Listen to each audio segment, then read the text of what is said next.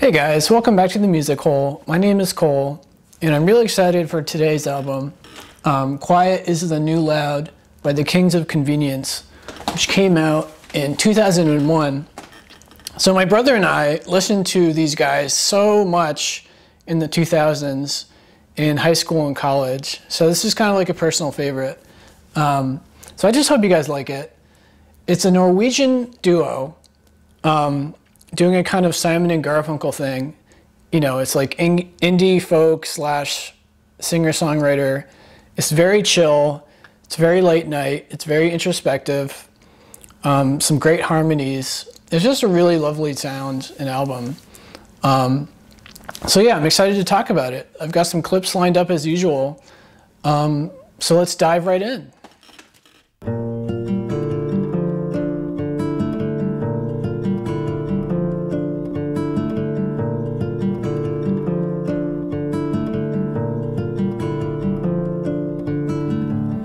Even though I'll never need her, even though she's only given me pain, I'll be on my knees to feed her, spend a day to make her smile again. Even though I'll never need her, even though she's only given me pain, as the world is soft around her, leaving me with nothing to disdain.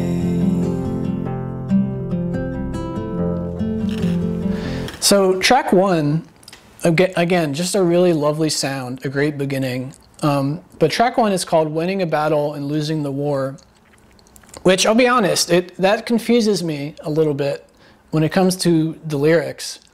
Because I see these lyrics not as like a relationship, you know, a man and a woman together and having like a fight. But I see it as, here's a guy who's friends with a girl, and the girl, it sounds like, is having boy problems, you know. Maybe she had a fight with her boyfriend or something, you know, something happened. And the guy, trying to be a good friend, is trying to make her smile again, as he says, you know. I mean, the first line he says is, you know, even though I'll never need her, which, you know, that line in particular is why I interpret this as they're just friends. You know, he'll never need her. He's not in love with this girl, but he is friends with her, and he is trying to be a good friend and make her feel better. But making her feel better kind of like it kind of ruins his day a little bit, as he says. You know, it's only giving him pain, is what he says. So like, you know, he wants to help his friend, but at the same time, helping his friend is kind of a pain in the butt, basically. But anyway, just a really lovely song, a great beginning. That's all I have to say about it. Track two is called Toxic Girl, and it's definitely, for me, one of the big highlights from the album. It's really memorable. So let's check it out. In the sky, the birds are pulling rain. In your life, a curse has got a name. Makes you lie awake all through the night. That's why.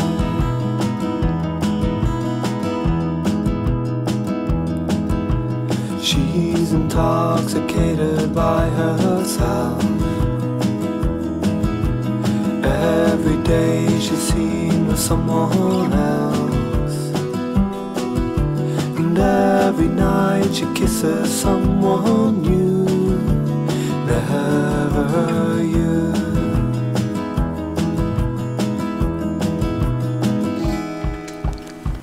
Again, just a really cool song sonically.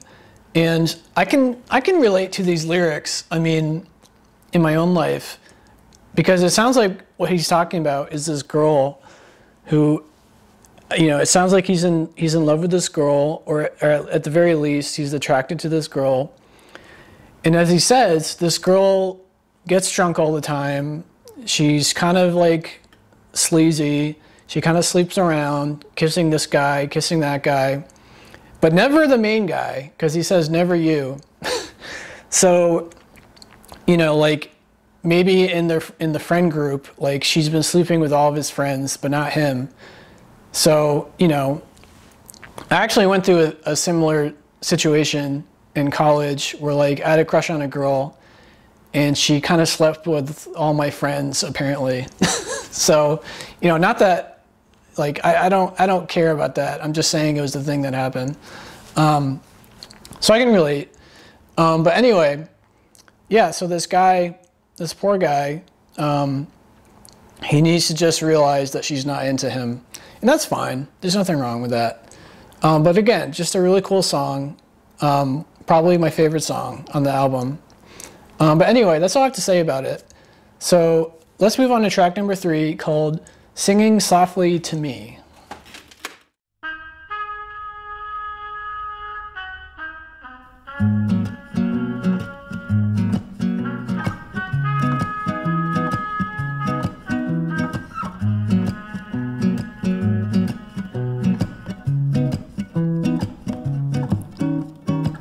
Things seem so much better when they're not a part of your close surroundings. Like words on a letter sent, amplified by the distance. Possibilities and sweeter dreams, sights and sounds, calling from far away, calling from far away. Again, just another really lovely song, and I'm assuming it's the main character, but he's done what everyone else has done in their lives at one point or another. He's thinking about the Joneses, as they say, just in the sense that like the Joneses seem to have a much better life.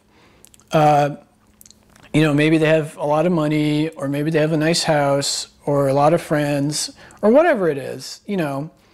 From this guy's perspective, you know, he says, things seem so much better when they're not part of your close surroundings. So, you know, it may appear that the Joneses are living the high life and are having fun, but if you were to step into their shoes, you know, it might be possible that maybe they're depressed or really anxious, or they have some sort of mental problems, or any number of things, you know, that could be wrong with them. So like on the surface, they look fine. And from a distance, our main character is jealous. But perhaps if you look closely at these people, their lives aren't as great as he thinks they are. So I like this line, or these lyrics. It's a cool song. It's a cool message. Very, very relatable. But that's all I have to say about it. So we're going to skip to track 4 next, which is called I Don't Know What I Can Save You From. Another really cool song. So let's check it out.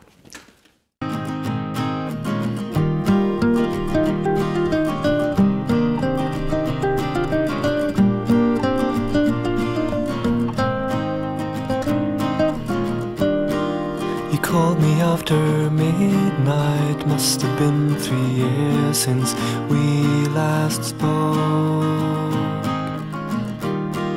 I slowly tried to bring back the image of your face from the memory so old.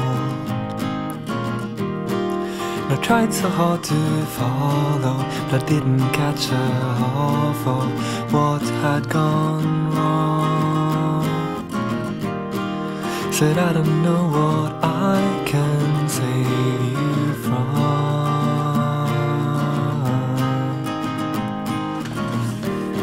Yeah, I like this song a lot. I consider it to be a companion piece to the first song, in the sense that, like, I imagine it's the same girl that this guy used to be friends with, who had all these problems, and he tried to listen to her and make her feel better.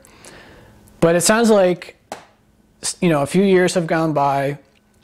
He's kind of like had it up to here with this girl. He had it up to here with this girl 3 years ago, and, you know, ended the friendship. But I guess maybe this girl is really struggling currently. Maybe she's, you know, up at night, a little drunk, doing some drunk dialing, and it sounds like she drunk dialed the guy from track 1. And, you know, the guy is trying to be nice about it. He's not like immediately dismissing her. But, you know, basically at the end of the day, as he says, you know, I don't know what I can save you from. Just in the sense that, like, you know, he not only does he not know what to say, but he kind of just doesn't want to deal with it anymore. You know what I mean? He's probably a little bit too nice in the sense that, like, he doesn't want to just hang up on this person. You know, he's trying to be a little bit empathetic. He's trying to have some sympathy a little bit. But really, he just, it's probably late at night, and he just doesn't want to deal with this person. You know, he already decided years ago not to be friends with her, and now he's put on the spot, and he's just not happy about it. But anyway, that's all I have to say about this song. It's another cool song. But the next song, Failure, is another favorite of mine, probably my second favorite song. So let's check it out. Failure is always the best way to learn, retracing your steps till you know. Have no fear, your wounds will heal.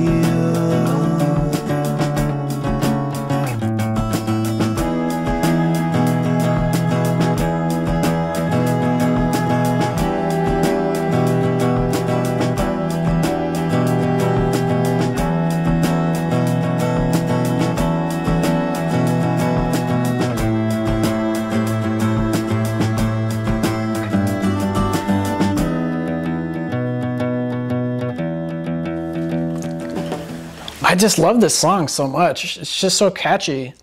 And, you know, this guy is apparently just like,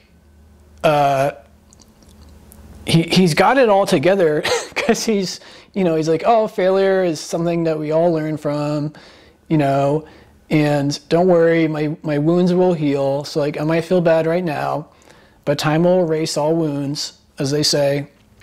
So this guy is like in a really good headspace. Like, you know, maybe he meditates or something. I don't know, but he's got life kind of figured out a little bit. So it's just a nice little song, nice little lyrics, important lyrics for everyone's life, for everyone's lives. You know, try to learn from your mistakes. It might suck that X happened and Y happened, but things happen, and all you can do is learn from them and move on. So anyway, that's all I have to say about Failure. So let's move on to The Weight of My Words. There are very many ways I would like to break the spell you've cast upon me.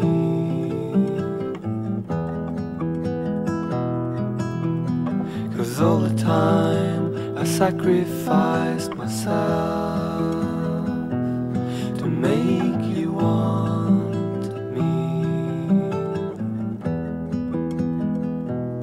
has made you haunt me.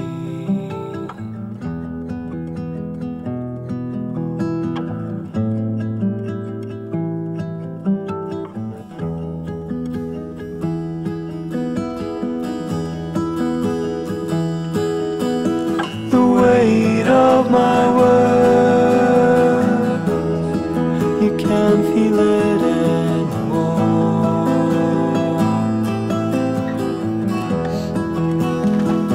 So I always thought this song was kind of strange in the sense that, like, on Failure, it sounds like here's a guy who's got his mental game in order, but then immediately The Weight of My Words is about a guy. Maybe, I mean, it could be a different guy maybe, but let's assume it's the same guy. So the same guy is now, like, haunted by this girl that, as he says, he's in love with this girl and he wants her to like him, but she doesn't like him. And so, like, on one hand, this guy says like, oh, I'll learn from my mistakes and my failures and my wounds will heal. But then immediately after, he's not able to deal with the fact that like, okay, he's in love with a girl who doesn't like him in that way. So like, he has this weird dilemma going on where like, on one hand, he understands failure, but on the other hand, he can't figure out this really simple-ish problem. So it's just kind of interesting. I'm assuming they're linked in that way. I could be wrong. But anyway, that's all I have to say about it. So with that said, let's move right along.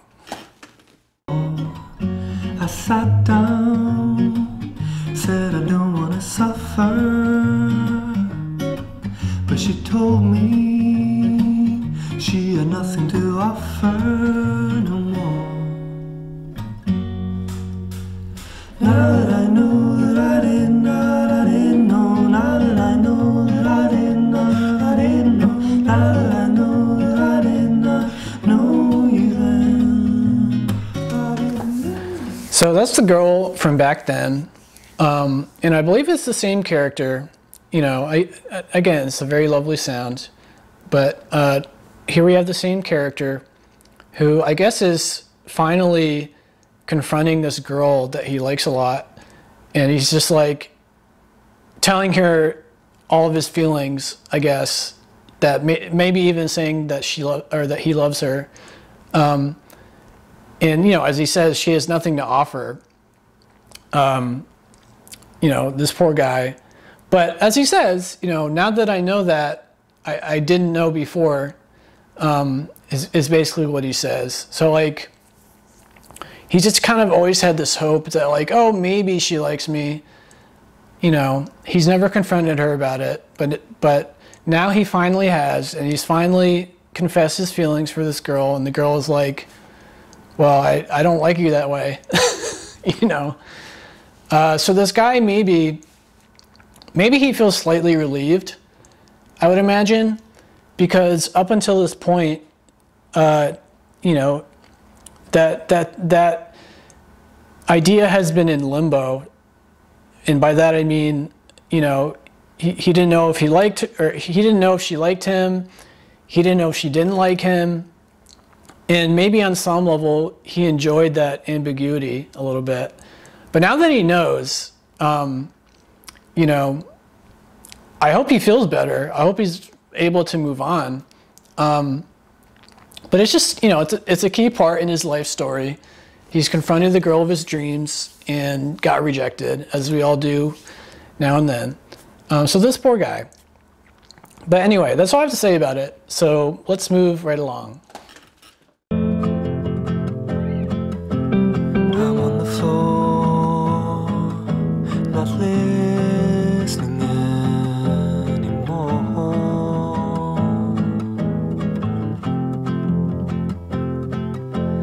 I should have known the things to which you close. Words that I don't need. I never thought you could do this. I should have known the things to which you close. Words that I don't need. I never thought you could do this.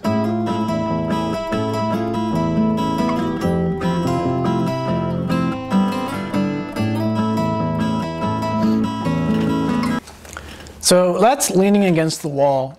And I imagine that it's a continuation of the last song, where he's probably confronted this girl, who might be the same girl from that earlier track. Remember, there's a girl he liked who was like sleeping around with all of his friends, it sounded like. So he's finally confronted this girl about it, about the fact that he likes her. And, you know, she doesn't like him in that way. And as he says in the song, you know, he's on the floor, not listening anymore. So I imagine this girl is standing there trying to comfort this guy, trying to say like, oh, I mean, you know, I don't. It's not that I don't like you because you're like a bad person or you're ugly. You know, it's just, I have, you know, it doesn't really matter what the reason is. She's just trying to comfort this guy that, like, you know, she feels bad, that he feels bad, but at the same time, you know, it just is what it is. So this guy is really frustrated. He's leaning against the wall. He's not listening to her trying to comfort him. He's just kind of done with it. He's just really sad. So this poor guy. But that's all I have to say about it. So with that said, let's move on to the next song. What's the material substance that envelops two,